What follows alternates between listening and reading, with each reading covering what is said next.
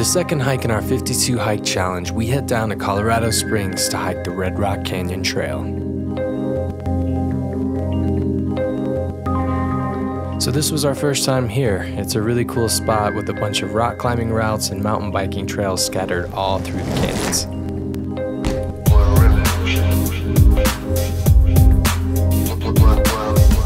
This also used to be a sandstone quarry back in the day, and you can see where they extracted some of the rocks. If you look hard enough, you can find dinosaur footprints and other prehistoric fossils in the rocks.